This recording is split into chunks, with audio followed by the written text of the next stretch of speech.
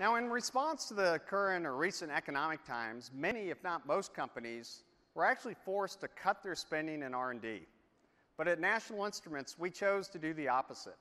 As we've done in past downturns, we increased our overall investment in research and development. And one particular area that we focused a lot of that new R&D on is RF and wireless test. To talk about the latest NI offerings from RF, please welcome David Broadbent and Philip Tong. Good morning. Thank you. So guys, we've made a major investment in RF and wireless. What's new? What have you been up to? John, we've had a very busy year. Now, this year we've expanded our RF toolkits to include GSM, Edge, WCDMA, WLAN, GPS, fixed WiMAX, and mobile WiMAX. We've also released new multi-channel vector signal analyzers and generators to perform MIMO prototyping as well as multi-channel test. Additionally, we've released a new 18 gigahertz USB power meter and two 8 gigahertz programmable amplifier and attenuator modules. All right, so you guys have clearly been busy. Is there anything else? Yeah, I actually do have one more for you. So in response to an overwhelming number of requests, we're pleased this year to introduce the NI PXI 5630, industry's first PXI vector network analyzer.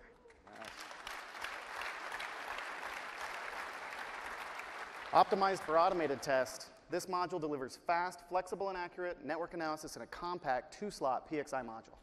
All right, so for many of us that are not RF engineers, myself included, can you explain to us what is a vector network analyzer? For electrical engineers, a network is simply a connection between point A and point B, including transmission lines, filters, and even free space. A vector network analyzer, or a VNA, is capable of characterizing a network's response over a range of frequencies and power. For example, one function of a VNA is to measure the impedance mismatch between two components. Now, an impedance mismatch causes a signal reflection, which can result in power loss and distortion. Consider when you look out a window.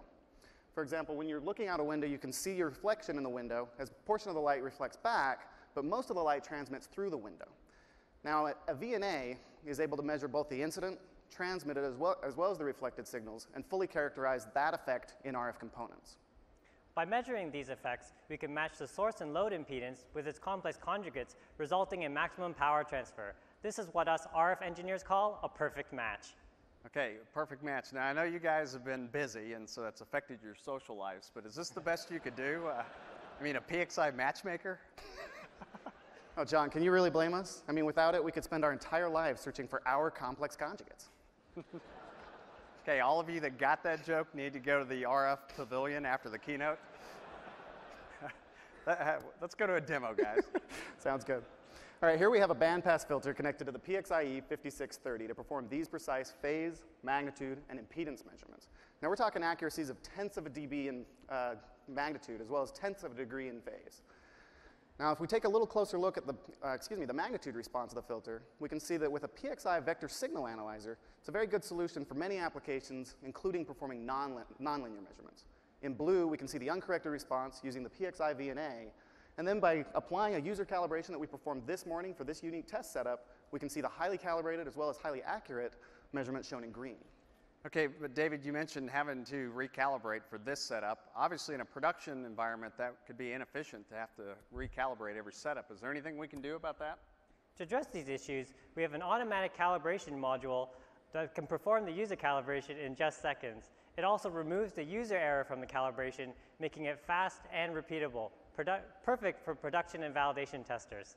So now with PXI RF instrumentation, you can characterize a full range of RF components, including antennas, filters, power dividers, amplifiers, brains.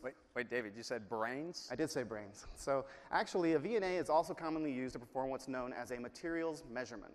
Medfield Diagnostics, with assistance from NI Alliance member Previs, created what they refer to internally as a stroke radar.